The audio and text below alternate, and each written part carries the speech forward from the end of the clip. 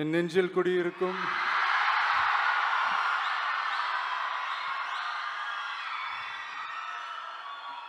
இந்த பொது தேர்வில் சாதனை படைத்த என்னுடைய நண்பிகளுக்கும் அவங்களுடைய பெற்றோர்களுக்கும் மக்கள் இயக்க நண்பர்களுக்கும் ஊடக நண்பர்களுக்கும் என்னுடைய வணக்கம். நான் நிறைய இந்த மாதிரி ஆடியோ ஃபங்க்ஷன்ஸ், அவார்ட் ஃபங்க்ஷன்ஸ்லாம் பேசியிருக்கேங்க. பட் இந்த மாதிரி ஒரு ஃபங்க்ஷனில் தான் ஃபஸ்ட் டைம் நினைக்கிறேன். மனசுக்கு ஏதோ ஒரு பெரிய ஒரு பொறுப்புணர்ச்சி வந்த மாதிரி நான் ஃபீல் பண்ணுறேன். வருங்கால இந்தியாவின் இளம் நம்பிக்கை நட்சத்திரங்கள் உங்கள் எல்லாரையும் சந்திக்கிறதுல ரொம்ப ரொம்ப சந்தோஷம். இந்த உன்னில் என்னை காண்கிறேன் அப்படின்னு ஒரு ஃப்ரேஸ் ஒன்று இருக்குங்க. உங்கள் எல்லாரையும் பார்க்கும்போது எனக்கு என்னுடைய ஸ்கூல் டேஸ்லாம் தான் வந்து போகுது.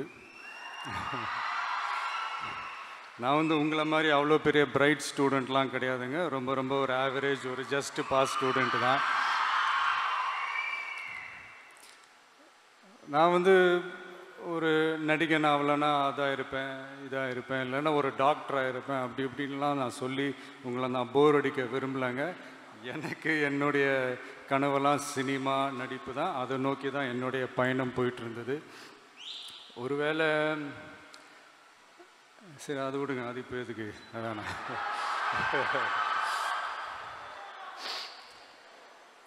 இந்த மாதிரி ஒரு ஃபங்க்ஷனை ஏற்பாடு பண்ணுறதுக்கு ரொம்ப ரொம்ப முக்கிய காரணங்க. சமீபத்தில் ஒரு படத்தில் ஒரு அழகான ஒரு டயலாக் ஒன்று நான் பார்த்தேன், கேட்டேன். காடு இருந்தால் எடுத்துக்குவானுங்க, ரூபா இருந்தால் பிடிக்குவானுங்க, ஆனால் படிப்பை மட்டும் உங்ககிட்ட இருந்து எடுத்துக்கவே முடியாதுங்க. அது ரொம்ப ஒரு பாதித்த ஒரு லைன்ஸாக இருந்ததுங்க. இது 100க்கு 100 உண்மை மட்டும் இல்லை, இதுதான் யதார்த்தமும் கூட. அப்படி ஒரு முக்கியத்துவம் வாய்ந்த இந்த கல்விக்கு என் சைட்லேருந்து ஏதாவது ஒன்று செய்யணும் அப்படின்றது ரொம்ப நாளாக மைண்டில் ஓடிக்கிட்டே இருந்தது. அதுக்கான நேரம் தான் இது அப்படின்னு நான் நினைக்கிறேன். இதுக்காக உழைச்ச தமிழ்நாடு முழுக்க இருக்கிற ஆசிரியர்கள், டீச்சர்ஸ் அண்ட் ப்ரொஃபஸர்ஸ் அண்ட் ஒவ்வொரு ஊர்லேயும் இந்த டாப் 3 ஸ்டூடெண்ட்ஸை ஐடென்டிஃபை பண்ணி இந்த ஃபங்க்ஷனுக்கு கூட்டிகிட்டு ஏற்பாடு செஞ்ச என்னுடைய மக்கள் இயக்க நண்பர்களுக்கும் ஆனந்தண்ணாவுக்கும் இந்த நேரத்தில் என்னுடைய நன்றியை தெரிவிச்சுக்கிறேன். வேற என்னங்க, லைஃப்பில் ஃப்ரீயாக கிடைக்கிறது அட்வைஸ் தான். அது உங்கள் எல்லாருக்கும் சுத்தமாக பிடிக்காதுன்னு எனக்கு தெரியும்.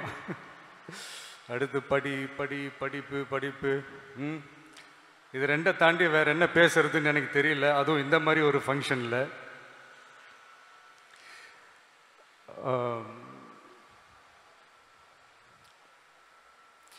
எனக்கு பிடிச்ச ஒரு 2-3 விஷயம் ஷேர் பண்ணுறேன். உங்களுக்கு பிடிச்சிருந்தா எடுத்துக்கோங்க, இல்லைன்னா விட்டுருங்க.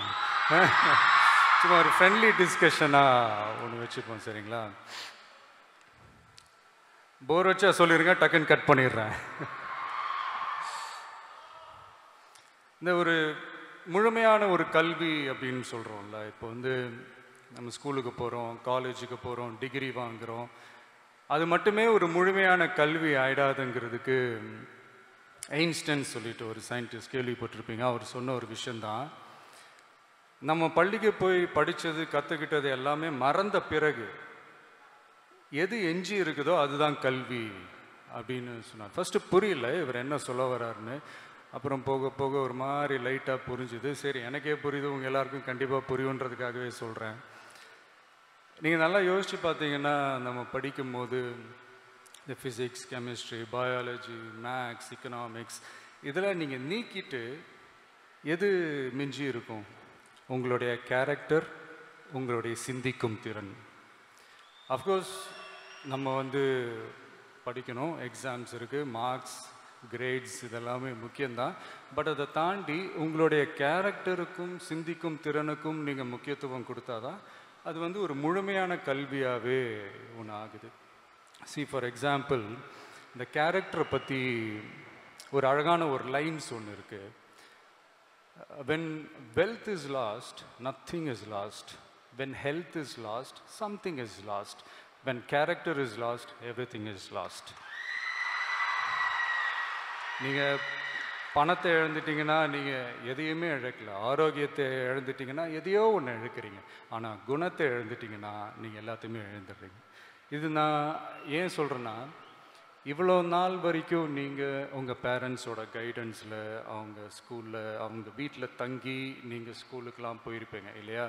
இப்போ நீங்கள் வேறு வேறு ஊருக்கு போவீங்க, வேறு வேறு ஸ்கூல் காலேஜஸில் உங்களுக்கு சீட்டு கிடைக்கும், ஹாஸ்டலில் தங்கி படிப்பீங்க, புது புது ஃப்ரெண்ட்ஸ் கிடைப்பாங்க. ஸோ தடவையாக உங்கள் பேரண்ட்ஸோட கண்காணிப்புலேருந்து வெளியில் போய் வேறு ஒரு லைஃபுக்கு ஒன்று போகிறீங்க. அங்கே ஒரு சுதந்திரம் ஒன்று கிடைக்கும் பாருங்கள்.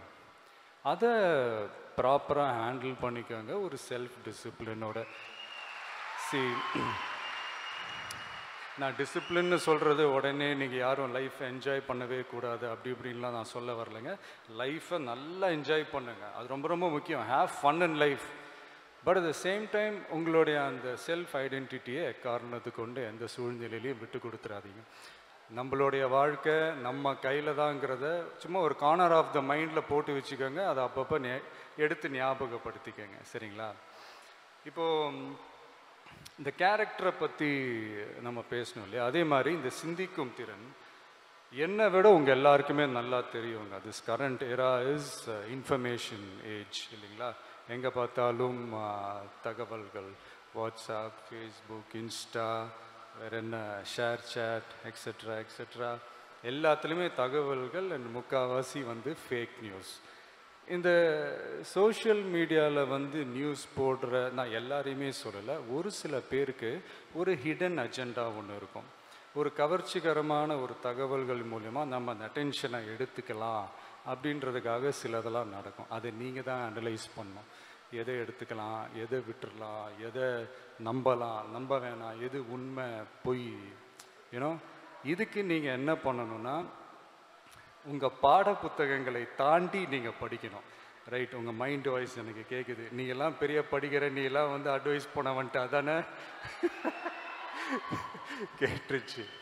இல்லை நான் ஒத்துக்கிறேங்க. எனக்கு முன்னாடிலாம் இந்த ரீடிங் பழக்கெல்லாம் அவ்வளோவா இல்லை. இப்போ தான் சமீப காலமாக அது வந்திருக்கு. But I'm enjoying that reading ப்ராசஸ்ன்னு வைங்களேன். நான் எப்படின்னா, இப்போ நம்ம படிக்கிறத விட படித்ததை யாராவது சொல்லி கேட்கும் போது ஈஸியாக கனெக்ட் ஆகும்னு சொல்லுவாங்க. நான் அந்த கேட்டகரி. இப்போ நம்ம படம் கதை சொல்ல வரும்போது கூட நிறைய பேர் இவ்வளோ பெரிய ஒரு பவுண்டட் ஸ்கிரிப்ட்லாம் கொண்டு படிங்க அப்படின்வாங்க. இல்லை நமக்கால செட் ஆகாது, நீங்கள் சொல்லுங்கள், எனக்கு ஈஸியாக கனெக்ட் ஆகும்னு சொல்லுவேன்.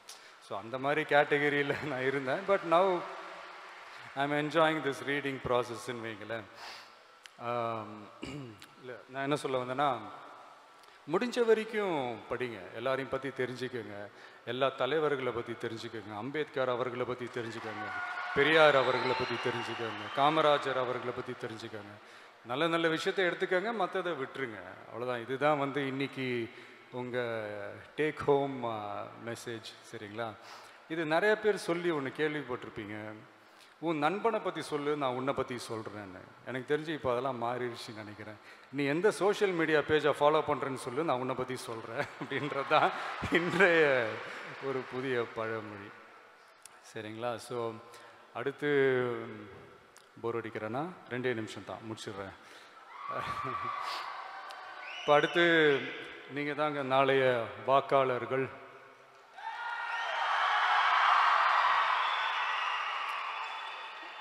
அடுத்தடுத்து புதிய நல்ல நல்ல தலைவர்களை நீங்கள் தான் தேர்ந்தெடுக்க போகிறீங்க. ஆனால் பாருங்கள், நம்ம விரலை வச்சு நம்ம கண்ணையை குத்துறதுன்னு கேள்விப்பட்டிருக்கிறீங்களா? அதுதான் இப்போ நடந்துகிட்ருக்கு. அதுதான் இப்போ நாமளும் செஞ்சிட்ருக்குறோம். இது இந்த காசு வாங்கிட்டு ஓட்டு போடுறது. சும்மா ஃபார் எக்ஸாம்பிளுக்கு சொல்கிறேன், ஒரு ஓட்டுக்கு 1000 ரூபான்னு வச்சுப்போமே. இப்போ ஒரு தொகுதியில் கிட்டத்தட்ட ஒரு 1.5 லட்சம் பேருக்கு கொடுக்குறாங்கன்னா என்ன, ஒரு 15 கோடி ஆச்சா? ஒருத்தர் ஒரு 15 கோடி செலவு பண்ணுறாருன்னா அவர் அதுக்கு முன்னாடி எவ்வளோ சம்பாதிச்சிருக்கணும்? சும்மா யோசிச்சு பாருங்கள், ஜஸ்ட் காமன் சென்ஸ். இதெல்லாம் உங்கள் எஜுகேஷன் சிஸ்டமில் இதெல்லாம் ஸ்டூடெண்ட்ஸுக்கு கற்றுக் கொடுக்கணுன்னு நான் ஆசைப்பட்றேங்க. ஒன்றும் இல்லை, தமிழ்நாடு முழுக்க இருக்கிற ஒவ்வொரு மாணவ மாணவிகளும் அவங்கவுங்க பேரண்ட்ஸ் கிட்ட போய், அப்பா அம்மா இனிமேல் காசு வாங்கிட்டு ஓட்டு போடாதீங்கன்னு சொல்லி பாருங்களேன். சும்மா ட்ரை பண்ணி பாருங்கள். ட்ரை தானே இது. நீங்கள் இப்போ சொன்னீங்கன்னா அது கண்டிப்பாக நடக்குங்க. எனக்கு அந்த நம்பிக்கை இருக்குது. நீங்கள் தான் அடுத்தடுத்த வருஷத்தில் வரப்போகிற ஃபஸ்ட் டைம் ஓட்டர்ஸாக வரப்போகிறீங்க. ஸோ இதை நான் ஏன் இதை கனெக்ட் பண்ணி சொல்கிறேன்னா, இது எப்போ நடக்குதோ அப்போ தான் உங்களுடைய அந்த கல்வி முறையே வந்து ஒரு ஒரு முழுமை அடைஞ்சதாக நம்ம எடுத்துக்கலாங்க. And finally one small ரிக்வெஸ்ட்டுங்க. உங்களுடைய கிளாஸ்லேயோ இல்லை உங்களுடைய தெருவிலையோ இந்த தேர்வில் வெற்றி பெறாத மாணவர்கள்னு இருப்பாங்கள்ல, அவங்களெல்லாம் கொஞ்சம் அப்பப்போ அவங்களோட டைம் ஸ்பெண்ட் பண்ணுங்கள். அவங்களுக்கு அந்த தைரியத்தை கொடுங்க. எக்ஸாம்ஸில் பாஸ் பண்ணுறது எவ்வளோ சுலபம்னு எடுத்து சொல்லுங்கள். தோல்வி அடைஞ்ச அவங்க நீங்கள் கொடுக்குற தைரியத்தில் அவங்க வெற்றி அடைஞ்சாங்கன்னா அது நீங்கள் எனக்கு கொடுக்குற ஒரு பரிசாக நான் அதை எடுத்துக்கிறேன். ஸோ வெற்றி அடைஞ்சவங்க எல்லாருக்குமே என்னுடைய வாழ்த்துக்கள். தோல்வி அடைஞ்சவங்க சீக்கிரமாகவே வெற்றி பெற என்னுடைய வாழ்த்துக்கள். அண்ட் ஸ்டூடெண்ட்ஸ் எக்காரணத்து கொண்டு எந்த சூழ்நிலையிலையும் எந்த தவறான முடிவுகள் எடுக்காமல் லைஃப்பில் முன்னேறி செல்ல என்னுடைய வாழ்த்துக்கள். நீங்கள் தைரியமாக நீங்கள் நினைக்கிறத தைரியமாக முன்னெடுத்து செய்யுங்க. அண்ட் இது நான் அப்பயே சொல்லணும்னு நினச்சேன். உங்களை டிஸ்கரேஜ் பண்ணுறதுக்குன்னு ஒரு கூட்டம் கண்டிப்பாக இருக்குங்க. உன்னால் இது முடியாது, உன்னால் அது முடியாது, இது சரியில்லை, அது சரியில்லை, இது ஓடாது எல்லாம் சொல்லுவாங்க. பட் அதெல்லாம் எடுத்துக்காதீங்க. உங்களுக்குள்ள ஒருத்தன் இருப்பான், உங்களுக்குள்ள ஒருத்தி இருப்பா. அவன் என்ன சொல்கிறான், அவன் என்ன சொல்கிறா, அதை மட்டுமே கேளுங்க. ஸோ வந்த எல்லாருக்குமே நன்றிகள். வளர்ப்போம் கல்வி, வளர்க என்னுடைய குட்டி நண்பா நண்பீஸ். தேங்க்யூ.